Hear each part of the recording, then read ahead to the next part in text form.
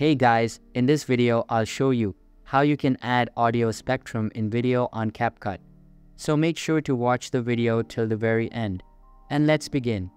First of all, open the Capcut app on your mobile device and make sure it is updated to the latest version available. After that, sign into your account and you will be redirected to the home page. Here, tap on the target project and open it up.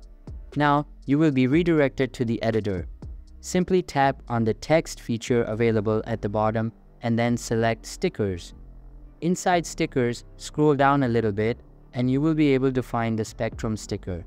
In order to add it, tap on it and it will start appearing on your video's canvas.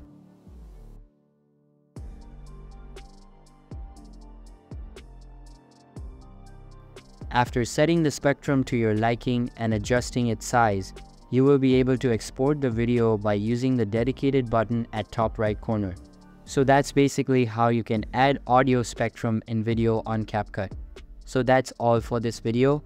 Hope you liked the video. Thanks.